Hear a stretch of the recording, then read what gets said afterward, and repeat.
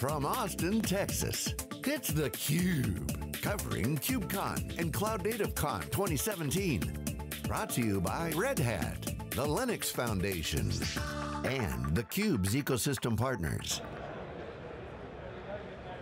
Hey, welcome back everyone. We're live here in Austin, Texas. This is theCUBE's exclusive coverage of the Cloud Native Conference and KubeCon for Kubernetes Conference. This is from the Linux Foundation. This is theCUBE. I'm John Furrier, the co-founder of SiliconANGLE Media, my co-host Stu Miniman. Our next guest is Dustin Kirkland, Vice President of Product at Ubuntu Canonical. Welcome to theCUBE. Thank you, John. So you're the product guy, you get the keys to the kingdom, as they always say in the product circles. Man, what a best time to be. They always say that. I don't think I've heard that one. Well, the product guys are all the actions happening on the product side. We're right in the middle of it. Because you got to have a roadmap. You got to have the 20-mile stare on the next horizon while you go out into the pasture and deliver value. Yep. But you always got to be watching for and always making decisions on what to do, when to ship product. Now you got the cloud, things are happening at a very accelerated rate, and then you got to bring it out to the customers. That's right. So you got kind of, you're living on both sides of the world. You got to look inside, you got to look outside. Well, all three. There's the marketing angle too, which is what we're doing here right now. So there's engineering, sales, and this is the marketing. All right, so where are we with this? Because now you guys have always been on the front lines, open source, great track record, everyone knows the history there. What are the new things? What's the big aha moment that this event, largest they've had ever, not even 3 years old? Yep, it's Why great is this to, happening? I love seeing these events in my hometown, Austin, Texas. So it's, I hope we keep coming back. The aha moment is how application development is fundamentally changing. Cloud Native is the title of the Cloud Native Computing Foundation and Cloud Native conference here. What does Cloud Native mean? You know, it's a different form of writing applications. Just before we were talking about systems programming, right? That's not exactly Cloud Native. Cloud Native programming is writing to APIs that are cloud exposed APIs, integrating with software as a service, creating applications that have no intelligence whatsoever about what's underneath them, right? But taking advantage of that in all the ways that you would want and expect in a modern application. Fault tolerance, automatic updates, hyper security, just security, security, security. That is the aha moment, that the way applications are being developed is fundamentally changing. Interesting perspective we had on earlier. Lou Tucker from Cisco, legend, also had some stuff in the Computer History Museum, CTO at Cisco, and we had Kelsey Hightower, co-chair for this conference, and also very active in the community. And the perspective, I'll oversimplify and generalize it, but basically was, hey, this stuff's been going on for 30 years, it's just different now. And so like, tell us the old way and new way, because the old way, you're kind of describing it, you got to build your own stuff, full stack, build all parts of the stack, and do a lot of stuff that you didn't want to do, right? Yeah. And now you have more, maybe potentially time on your hands, right? If DevOps and infrastructure as code starts to happen. Sure. But doesn't mean that networking goes away, doesn't mean that storage goes away, that some new lines are forming. Yeah. Describe that dynamic of what's new in the new way, and what changes from the old way. Yeah, I think we've kind of, virtualization has brought about a different way of thinking about resources, be those compute resources, chopping CPUs up into virtual CPUs, that's KVM, VMware.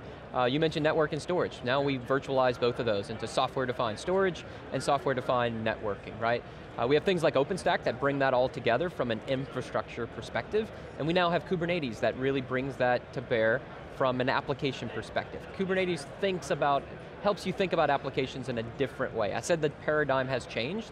It's Kubernetes that helps implement that paradigm so that developers can write an application to a container orchestrator like Kubernetes and take advantage of many of the advances we've made below that layer in the operating system and in the cloud itself.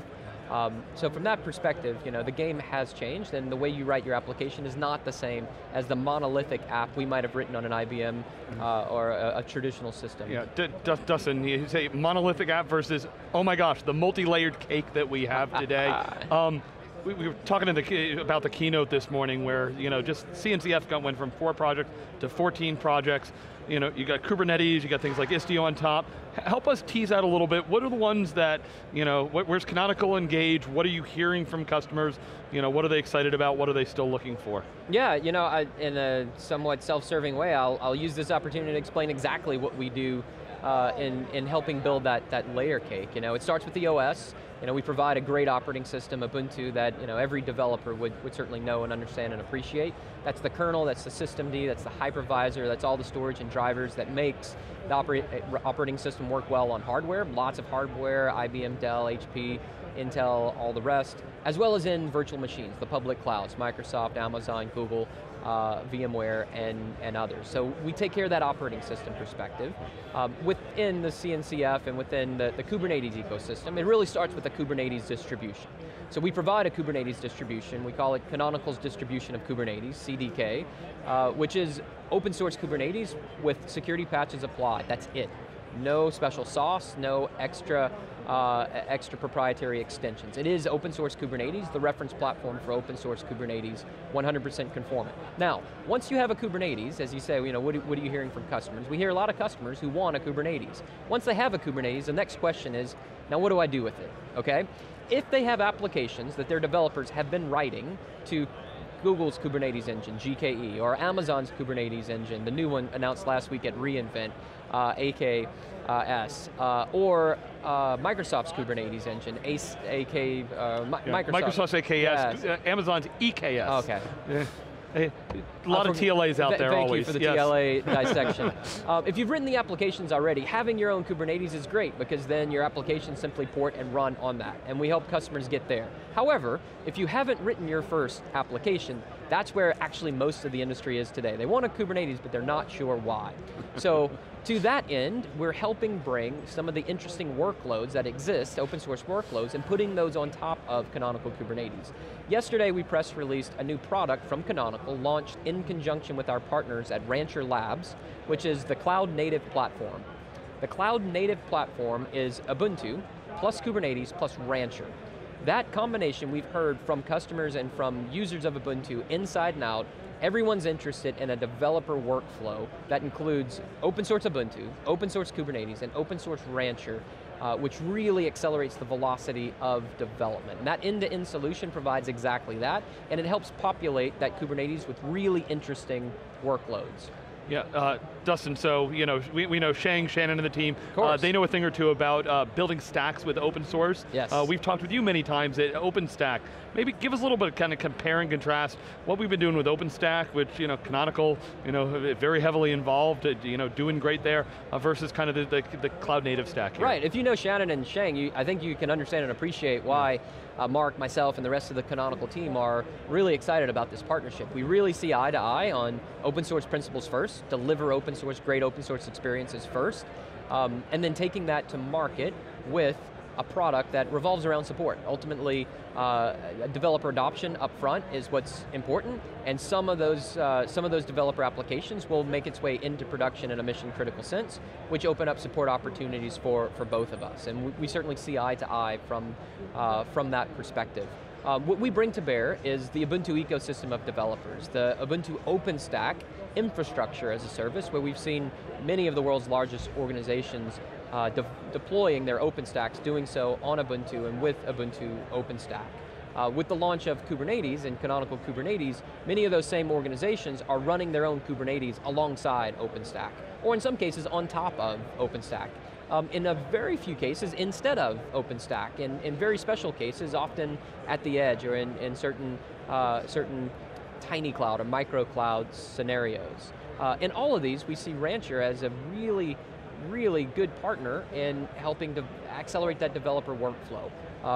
Enabling developers to write code, commit code to a GitHub repository with full GitHub integration, authenticate against an Active Directory with full RBAC controls, everything that you would need in an enterprise to bring that application to bear, from concept to development to test into production, and then the life cycle once it gains its own life in production. What about the impact to customers? So I'm an IT guy or I'm an architect, and man, all this new stuff's coming at me. I love my open source, I'm happy with it's baked, don't want to touch it, don't want to break it, but I want to innovate. This whole world can be a little bit noisy and new to them. Yep. How do you have that conversation with that potential customer or customer where you say, look, we can get there. Yep. Here's your app team, here's what you want to shape up to be, here's service meshes and pluggable architectures, is that going to plug in? So again, How do you simplify that when you have conversations? What's the narrative? What's the conversation like? Yeah, usually our introduction into the organization, the Fortune 500 company, is by the developers inside of that company who already know Ubuntu, who already have some experience with Kubernetes or have some experience with Rancher or any of those other. So it's bottoms up. Yeah, it's bottoms up, absolutely, absolutely. The developer network around Ubuntu is far bigger than the organization that is Canonical. So that helps us with the intro. Once we're in there, and the developers write those first few apps, we do get the introductions to their IT director, who then wants that comfy blanket, customer support, maybe 24/7. What's the experience like? Is it like going to the airport and going through TSA and you got to take your shoes off, take your belt off? I mean, what kind of inspection? What is kind of the culture? Because, I mean, they want to move fast, but they got to be sure. And this has always been the challenge when you have the internal advocates saying, look, we want to go this way, and this is going to be more the reality for companies. Developers are now major influencers. Yep. Not just some, here's the product, we made a decision and they ship it to them. Yep. It's shifted. Right. If there's one thing that I've learned in this sort of product management assignment, I'm an engineer by trade, but as a product manager now for almost 5 years, it's that you really have to look at the different verticals, and some verticals move at vastly different paces than other verticals. When we're in the telco space, we're in RFIs, requests for quote or requests for information, that may last months, 9 months, and then entering into a procurement process that may last another 9 months. And we're talking about 18 months in an industry here that is spinning up. We're talking about how fast this goes, which is vastly different than the work we do in Silicon Valley, right? With some of the largest .coms in the world that are built on Ubuntu, maybe in AWS or elsewhere. Their adoption curve is significantly different, and the procurement angle is really different. What they're looking to buy, often on the US West Coast, is not so much support, but they're looking to guide your roadmap. And so we offer for customers of that size and scale a different set of products, something we call feature sponsorships, where those customers are less interested in 24/7 telephone support and far more interested in sponsoring certain features into Ubuntu itself and helping drive the Ubuntu roadmap. We offer both of those as products, and different verticals buy in different ways. We talk to media and entertainment, and the conversation's completely different. Oil and gas, conversation's completely different. So by vertical, okay, so what are you doing here? What's the big effort at Cloud Native Con? So we've got a great booth, and we're talking about Ubuntu as a pretty universal platform for almost anything you're doing in the cloud, whether that's on-prem infrastructure as a service, OpenStack. We still have, people can poo-poo OpenStack and point OpenStack versus Kubernetes against one another. We could not see it more differently. Well, no, I think it's more that you've got clarity on where the community's lines are, because apps guys are moving off OpenStack, but that's natural. Right. It's really found a home, OpenStack, very relevant. Oh, without a doubt. Huge production workloads. I talk to Jonathan Price about this all the time. Yeah. I mean, there's no poo-pooing OpenStack. Right. I mean, it's not like it's hurting. Right. I mean, just to clarify, OpenStack is not going anywhere. It's just that there's been some comments about OpenStack refugees going to, but they're going there anyway. That's up to Stack. Right. And we offer lots. Do you agree? Yeah, I agree. And that choice is there on Ubuntu. So infrastructure as a service, OpenStack's a fantastic platform. Platforms as a service or cloud native, true cloud native development. Kubernetes is an excellent platform. We see those running side by side, 2 racks of systems or a single rack. Half of those machines are OpenStack, half of those are Kubernetes, and the same IT department manages both.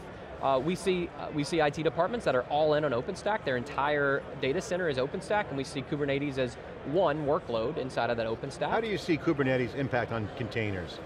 A lot of people are poo-pooing containers, but they're not going anywhere either. Yeah. So, but it's fundamental. The ecosystem's changing. Certainly the roles of each part. Microservices is exploding. How do you talk about that? What's your opinion on how containers are evolving? Containers are evolving, but they've been around for a very long time as well, right? Kubernetes has helped make containers consumable, and Docker to an extent before that. The work we've done around Linux containers, LXC, LXD as well, all of those technologies are fundamental to it, and it takes tight integration with the OS. Yeah, Dustin, so I'm curious, one of the big challenges I have to think you face is the proliferation of deployments for customers. It's not just data center, right, or even cloud. Right. You know, Edge is now a very big piece of it. Have to think that containers helps enable a little bit of that, you know, kind of cloud native goes there, but you know, what kind of stresses does that put on kind of your product organization? Yeah, containers are adding fuel to the fire on both the edge and in the back-end cloud. What's exciting to me about the edge is that every edge device, every connected device is connected to something. What's it connected to? A cloud somewhere, and that can be an OpenStack cloud or a combination, or a Kubernetes cloud. That can be a public cloud, that can be a private implementation of that cloud. But every connected device, whether it's a car, or a plane, or a train, or a printer, or a drone, is connected to something, and it's connected to a bunch of services. We see containers being deployed on Ubuntu on those edge devices, right? As the packaging format, as the application format, as the multi-tenancy layer that keeps one application from DOSing or attacking or you know, being protected from another application on that edge device. We also see containers running the microservices in the cloud on Ubuntu there as well. The edge to me is extremely interesting in how it ties back to the cloud. And to be transparent here, Canonical's strategy and Canonical's play is actually quite strong here, with Ubuntu providing quite a bit of consistency across those two layers. The developers working on those applications on those devices are often sitting right next to the developers working on those applications in the cloud, and both of them are seeing Ubuntu helping them go faster.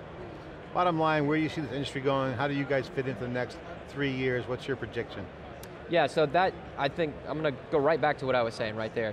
The connection between the edge and the cloud is our angle right there, and there's nothing that's stopping that right now. I mean, we were just talking with Jobita, and our view is, well, if it's a distributed computing world, everything's an edge. Yeah, that's right. So, I mean, that's exactly right. Data center's an edge. Yeah. A light in a house is an edge with a process in it. Yeah, so I think the data centers are getting smarter. You wanted a prediction for next year.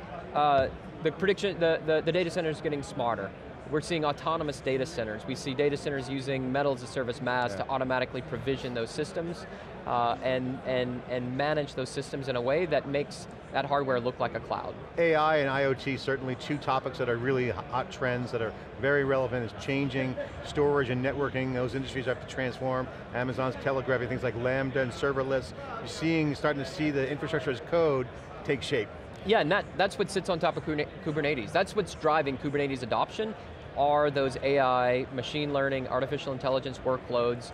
A lot of the media and transcoding workloads are taking advantage of Kubernetes every day. Bottom line, that's software. Good software, smart software. That's right. Dustin, thanks so much for coming on theCUBE, really appreciate it. Congratulations on of continued developer success. Good to have a great ecosystem. You guys have been successful for a very long time, and as the world continues to be democratized with software, as it gets smarter, more pervasive, and cloud computing, grid computing, UniGrid, whatever it's called, it is all driven by software and cloud. Thanks for coming on. Thanks, it's theCUBE live coverage from Austin, Texas, here at KubeCon and Cloud Native Con 2017. I'm John Furrier, Stu Miniman. We'll be back with more after this short break.